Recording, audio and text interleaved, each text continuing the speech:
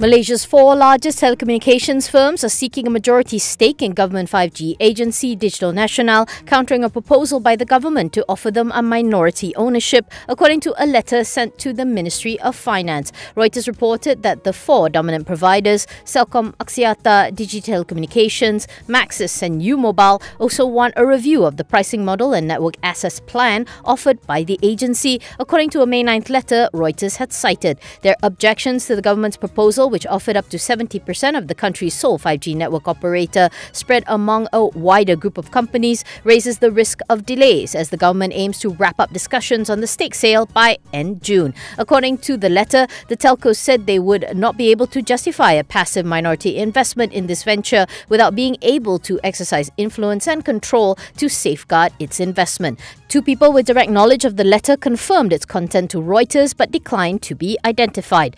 The companies and the MOF did not immediately reply to Reuters' request for comment, and neither did DNB and the Ministry of Communications and Multimedia. The government in March offered all telcos in the country a combined equity stake of up to 70% in DNB after wireless carriers complained about its plan for a state-run network that will charge telcos for 5G access rather than allocating them spectrum. The May 9th letter made no mention of how the government's proposed stake of up to 70% was to be allocated, although one of the sources with direct knowledge of the matter said 9 firms were invited to participate, leaving the 4 big players with only a combined minority stake. The firms said they were still willing to explore the government's proposal, but a stake of at least 51% would be the most viable to reach an agreement. Only 2 smaller operators, namely Telecom Malaysia and YTL Communications, have signed up for the plan. Also complicating Malaysia's 5G plans is an impasse between DNB and the 4 major players over pricing and transparency,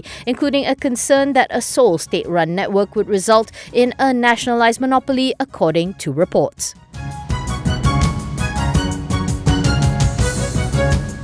Aeon Malaysia said that prices of products sold at its outlets in Malaysia have increased between 3 and 5%, but the company has been able to delay the price hikes to enable consumers to adapt to the current inflation situation. Managing Director Shafi Samsudin said Aeon is resisting a lot of pressure from suppliers to increase prices of products. He says that the company believes that it needs to constantly find ways to innovate and reduce its cost of goods sold and reduce its operating costs. Shafi said that Aeon also applauded the government's initiatives to remove a proof permit requirement to import foodstuffs into the country. He said the implementation will certainly help retailers provide better services to customers at a lower cost. On the increase in Malaysia's minimum monthly wage from 1,200 to 1,500 ringgit effective May 1st, Shafi said about 3,700 Aeon employees, who account for approximately 40% of the company's workforce, had been given the salary increment since January 2022. He said the rise in Malaysia's minimum wage will have little impact on Aeon's operating costs.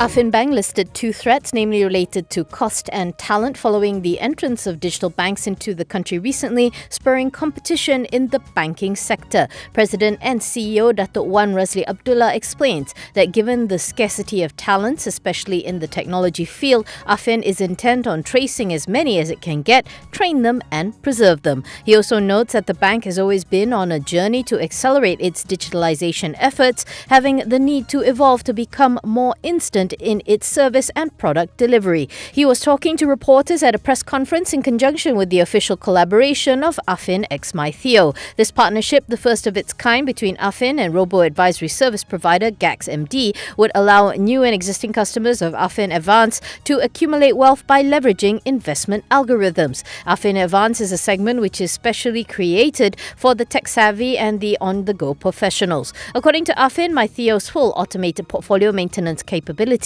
which are critical to producing high long-term investment performance, provide advantages such as low to zero entry and no hidden charges. Wan Razli notes that Malaysia's mass affluent category is performing exceptionally well with an upward growth trend, and that there is an increasing demand for more convenient avenues to invest. He says that the bank wants to evolve to be a competitive player in terms of the digital landscape and to challenge the digital banks and also the traditional banks with its digital offerings.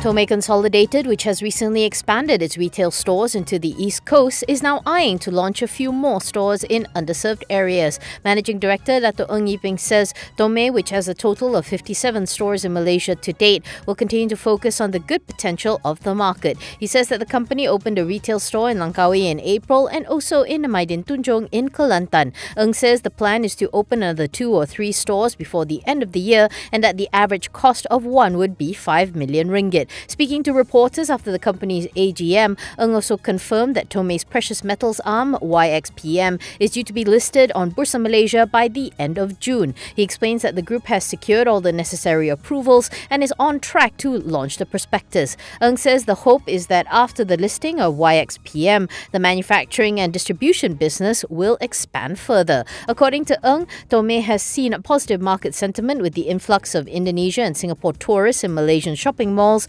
after the reopening of the country's borders. He adds that the Employees Provident Fund 10,000 ringgit special withdrawal scheme before the Hari Raya celebration had also helped to boost market spending. In relation to the effect on sales from the weakening of the Malaysian ringgit against the US dollar, he said it is mitigated by the slight weakening of the gold price. Commenting on the potential higher cost of procuring the precious metal, Ng said the cost will be passed on to the customers and that it works the other way as well if prices were to also come down. In terms of his forecast for gold and jewellery sales for the rest of the year, Ng says Tomei remains cautious with the ongoing war in Ukraine and the labour issues faced in Malaysia that indirectly impact its industry.